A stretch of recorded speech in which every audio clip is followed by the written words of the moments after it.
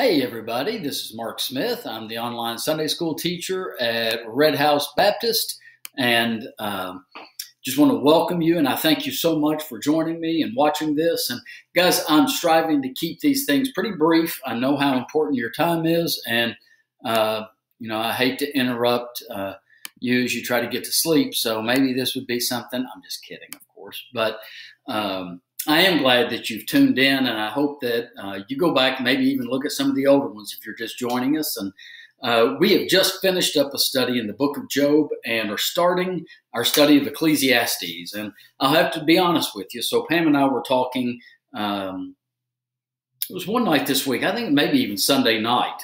We were both starting kind of our study, and I'd already read through my verses for this lesson, and Pam was starting her reading of Ecclesiastes, and she said, "Boy, this is going to be tough." And I said, "What do you mean?"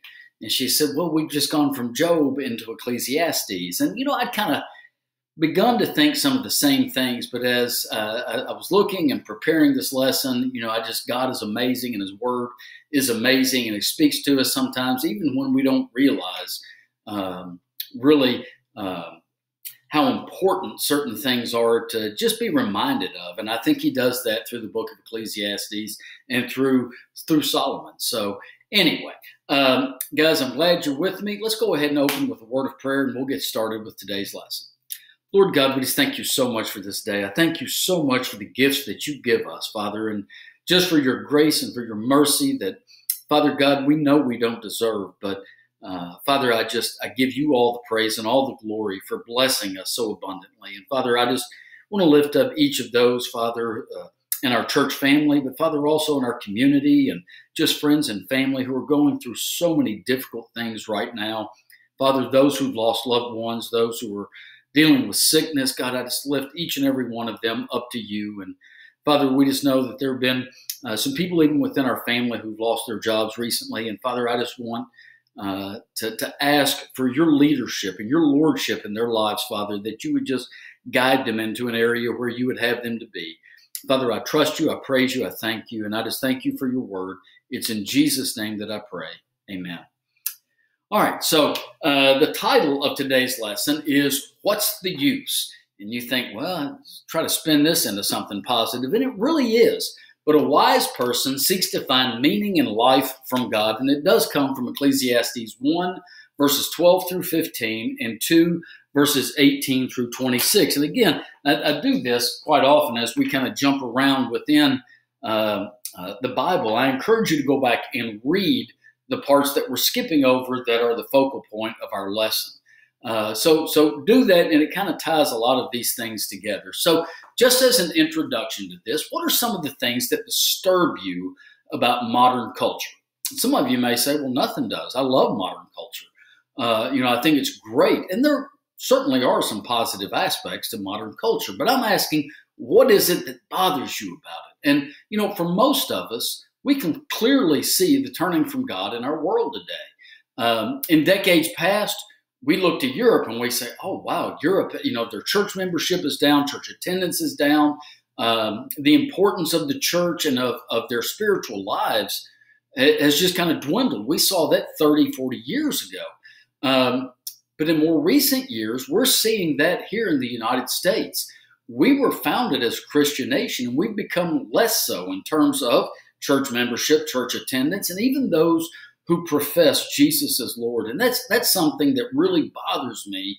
And I see that it was just a trend. It was something that was beginning to happen, like I said, in Europe, and then it's made its way over here as well. So how can we as Christians navigate a culture in which we live and not be changed by that culture? So, that can be tough. That can be extremely difficult because we're immersed in this modern culture. If you turn on the television, if you watch movies, social media, educational institutions, even churches seem to be inundating us with ideas and influences that are contrary to what God wants for us. How do we know that? How do we know what God wants for us? Well, he gave us his word. He gave us the Holy Scriptures, his God-breathed Scriptures, so that we would know what he wants. Because, guys, here we are in this world, but we're not to be influenced by the world. At least not let the world influence or dominate what's on our minds. So are we spending time with God, or are we spending our time allowing the culture to drown out his voice? What are we choosing to do? And we do have a choice in all of that. So as we begin our study in the book of Ecclesiastes, wise Solomon asks the same kind of questions as he ages and as he's nearing the end of his life. What's the meaning in all of this? And you see the caption that I have up there at the top of the page. It says, the meaning of life is blank. And I hope I hope today's lesson leads you to the answer that God expects us to be able to come up with. So let's go ahead and look at today's scripture verses, and we'll start with Ecclesiastes 1 and look at verses 12 through 15. In fact, let me go ahead and I want to read to you Ecclesiastes 1 verses 1 through 3. Okay, just kind of give you an idea of the introduction of Ecclesiastes. The words of the teacher, son of David, king in Jerusalem. Absolute futility, says the teacher. Absolute futility. Everything is futile. What does a man gain for all his efforts he labors at under the sun? So you read that, and that kind of is our introduction to Ecclesiastes. But as we jump in verse 12 to 15, I, the teacher, have been king over Israel and Jerusalem. I applied my mind to examine and explore through wisdom all that is done under heaven. God has given people this miserable task to keep them occupied. I have seen all the things that are done under the sun and have found everything to be futile, a pursuit of the wind. What is crooked cannot be straightened. What is lacking cannot be counted. Again, those are pretty desperate words. At least it sounds that way at first look. So let me ask this. How would you like to be president of the United States? Okay, how about just governor of the Commonwealth of Kentucky or whatever state you're in? How about mayor of Richmond or whatever city you're in? How about pastor of Red House Baptist Church or whatever church you happen to belong to? How about just head of your home? How would you like to be head of your home? And each one of those, some people jump at the opportunity and they say, I want to be in charge. I want to have power. Okay. Others look at that, not so much. Okay. You may look at that and say, I don't want to have to do any of those things. But my point in asking that question is that each of these roles comes with enormous responsibilities.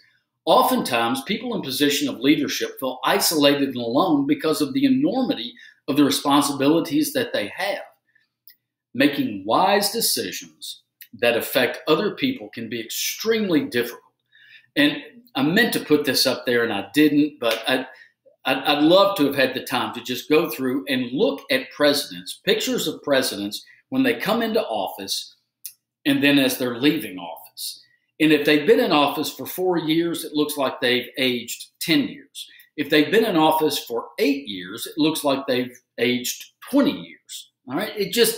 The office itself and the enormity of it, of the responsibility, weighs heavily on people. So how did Solomon seek to answer the question of life's meaning as the king of Israel? How did he seek to answer that? Well, through wisdom. He had asked God for wisdom, and God granted that to him.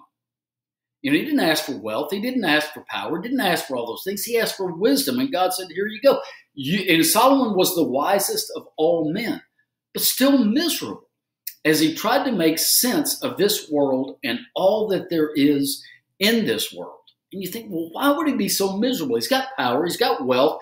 He's even got wisdom. He's a godly man. Why in the world would he be miserable? Well, that's what he says. I applied my mind to examine and explore through wisdom all that is done under heaven. God has given people this miserable task. How does Solomon view the task of trying to discern life's meaning or meanings? And he says it's miserable, but he also says it's futile. So basically saying it's not going to last forever. Now, you might be wise for now. You might gain some understanding, but it's gone. You're going to live this short life here on earth and you're going to die. And man, that just sounds miserable. But this is a man who is wise and he's looked back on his life And he's saying that, I've done all of these things, and none of them have filled me with the kind of joy that I want. All right, and we're going to come back to that. So just kind of hang on to that idea. So how does increased knowledge and wisdom sometimes lead to greater sorrow? Well, we become more aware of how things are in this life and just how cruel life here can be. And as a parent, I wanted to protect my children. I want my children to remain children for as long as possible. I don't want them inundated with the things of this world. And I just think about raising children today and how difficult that must be. One of the things that was kind of simple was, you're a boy, you're a girl. Children today are growing up in a world where, man, it's not always what people say. And it has to be confusing. And we want to protect our children from that sort of stuff. But at the same time, we want to teach them right from wrong. And we want them spending time with God. And we want to teach them about the dangers of living in a sinful world. That's what we have. That's what we're tasked to do. And guys, wisdom, the more you know, kind of the more difficult it is to deal with some of those things. You've heard the term, ignorance is bliss. Sometimes I'll bet it is, all right? Because as we learn more and as we know more and as we become more aware, man, life's tough. So what did Solomon find in his days that were new to him or new to earth? So granted, Solomon lived a long life, but in the grand scheme of things, it was a whisper. And there's nothing new. We sometimes get worked up about things that are happening in our lives, and I do this, and in our culture, and the delivery systems may be new. It may be that, you have cell phone technology, computer technology, you have the speed of information, you have social media, but the same sins and the same pursuits exist just like they did in Solomon's day. Nothing is new. Solomon was like us, though, in that he had just a very limited perspective. All right? He couldn't see what was going to happen in our day and age. Now, he knew a little bit about what happened prior to his day and age and what was going on in his life, but he could not see a day in which we could communicate in real time all the way across the globe. All right? That just would have blown his mind, right? Because he didn't see that. He was wise, but he didn't know everything. Who knew that was going to happen? God did. God knew what was going to happen from before he ever spoke earth into existence. So what happens when we seek to find meaning in life, in our work, in our family, in anything apart from God? What happens? Well, we become despondent. If we seek joy in the things of this life, now notice I said joy. There are things in this life that I love to play golf. I thoroughly enjoy that. I enjoy gardening. I enjoy things in this life. There are things that can make us happy in the short term. But when it comes to joy, the joys of this life, we're going to be disappointed because they're fleeting. They go away. Eternal peace and eternal joy are from God. And then, and I marked this. I wanted to make sure that this was emphasized. But in Matthew chapter 6, verse 33, but seek first the kingdom of God and his righteousness, and all these things will be provided for you. Okay? Including joy. If you're trying to find joy, if you're trying to find peace, if you're trying to find contentment in the things of this world, in the things of this life, whatever they are, it's not going to happen.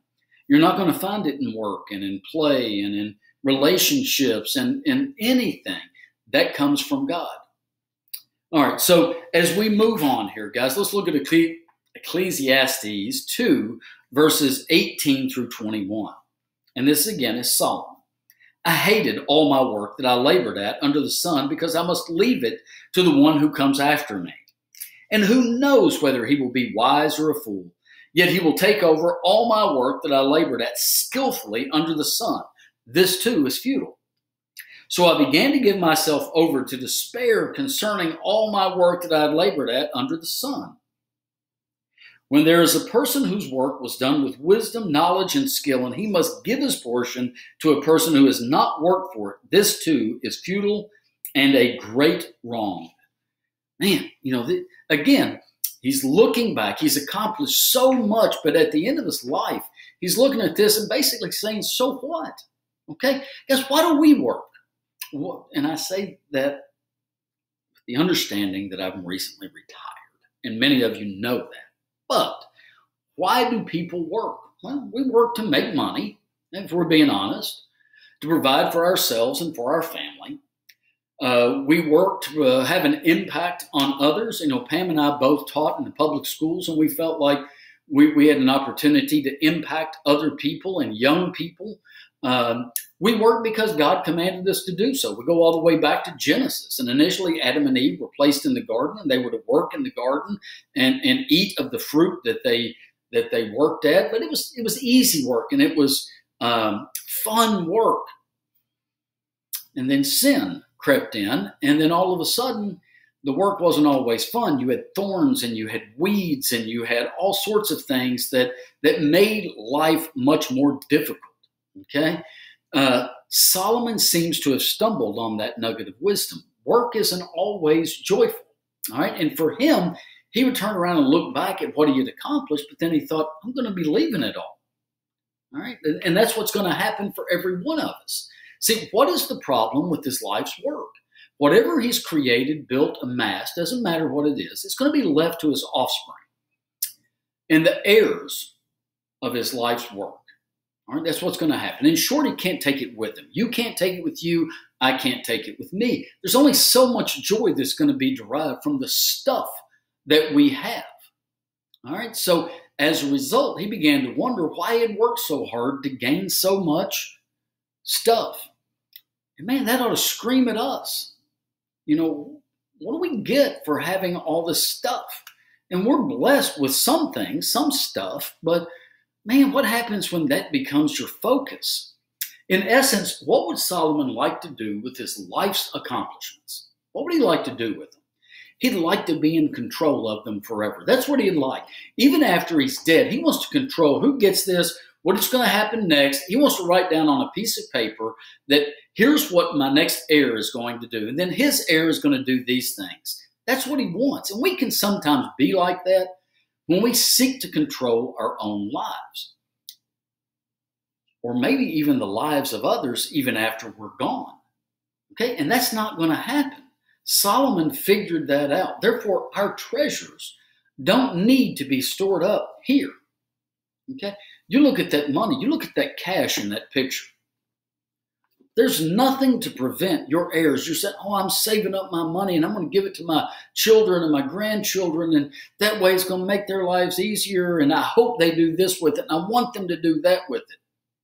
Because they might just do that with it. Right? And there's nothing you can do about it. Zero.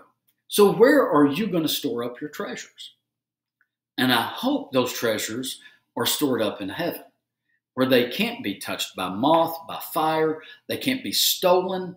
They are there for eternity. All right, let's look at the next set of verses. So verses 22 through 26, also of chapter 2. For what does a person get with all his work and all his efforts that he labors at under the sun? For all his days are filled with grief, and his occupation is sorrowful. Even at night his mind does not rest. This too is futile. There is nothing better for a person than to eat, drink, and enjoy his work. I have seen that even this is from God's hand. Because who can eat and who can enjoy life apart from him? For to the person who is pleasing in his sight, he gives wisdom, knowledge, and joy. But to the sinner, he gives the task of gathering and accumulating in order to give to the one who is pleasing in God's sight. This too is futile and a pursuit of the wind. All right, and talk about eating and drinking and enjoying, and I look at that, and that looks to me to be some sort of a chocolate cheesecake. I don't know that it is, maybe an Oreo crust. I enjoy those sorts of things. So how many of you have stayed up at night, though, worrying about a project at work or a problem at work? And I'll bet if you're being honest, every single one of you will say you've done that from time to time. And perhaps you had a good reason to. Perhaps there was a project that you're stuck and you're thinking, if I can just find a way around this and I can get that done, and that's fine. I understand that, and I think that's good. But, we probably just worried needlessly. So many hours kept us up at night. Things from work. And it's a waste of time and it's a waste of energy. And Solomon has come to that conclusion. He has realized that as he's come to the latter part of his life. So what does God expect us to do with the provisions from his hand? And that's what he says. There's nothing better for a person than to eat, drink, and enjoy his work. I have seen that. Even this is from God's hand. Okay? And he wants us to enjoy them. So, our daughter Haley has just been on this roller coaster over the last, I would say, year of job hunting. Ever since COVID kind of shut down where she was working and she wasn't sure when her store was going to open back up. She just kind of been on this roller coaster. What is it I want to do? And one of the phrases that kept coming up was work-life balance. I don't think I'd ever heard that. I'd always thought about that, and I'd always tried to achieve it. But I don't think I'd ever heard it. In her old job, there was just work. There was no work/life balance. There was no balance, period. Even on her days off, she would receive phone calls and text messages about work.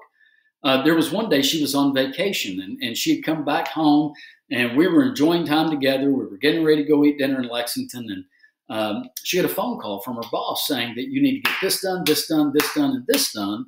And she's like, okay, but I'm on, paid time off right now. That didn't matter. Had to get that done. And Solomon recognized that there needed to be that kind of balance.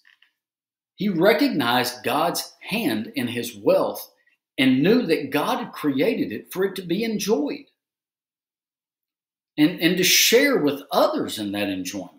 All right. So, again, I enjoy eating. Pam and I enjoy cooking, but we also enjoy eating. So where do the good things, though, in life, where do they come from?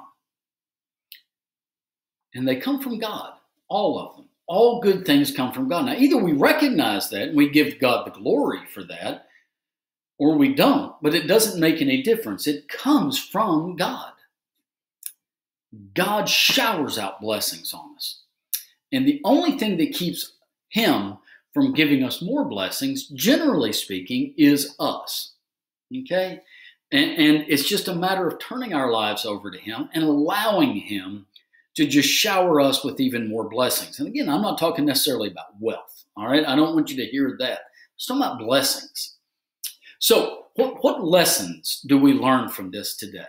Well, if we seek to please only ourselves, what can we expect from this life? Well, Solomon says it over and over and over and over in its futility. Yeah, there are pleasures. There are pleasures in the things of this world. I get a kick out of this, and I've mentioned this before just in our Sunday school classes. Anytime you get a new car, it may not be brand new, but it's new to you. That first month, you park it, you're walking either into a store, you're walking into your home, or wherever.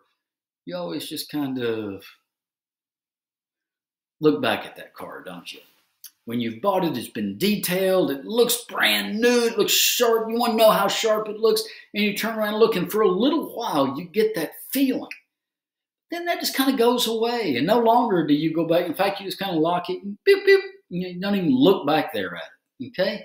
This world tries to tell us what's going to make us happy and what is going to take up all of our time and all of our energy in chasing those things. But Solomon reminds us that the wise and the fool will surely die. Whether you're wise or whether you're foolish, you're going to die. Life is short for both. Seek God, not see God. See God, that works as well. See God and his wisdom. So how can we glorify God with our lives and the gifts that he provides? Well, first we recognize where those gifts come from. Okay?